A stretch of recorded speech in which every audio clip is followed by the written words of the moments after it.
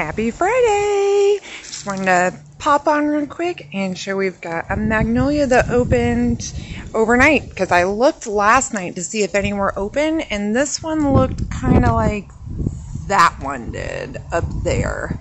So that one will probably open, but it wasn't open last night, and today, here we are. Big old magnolia. And you can see kind of the size of it, a little bit, but it's about the size of my hand, and I have giant hands, so they're pretty big flowers, and they're beautiful, and I love them. Happy. And a couple more open, but they were way up top. I didn't want to wait until that one opened, but we've got that one, that one.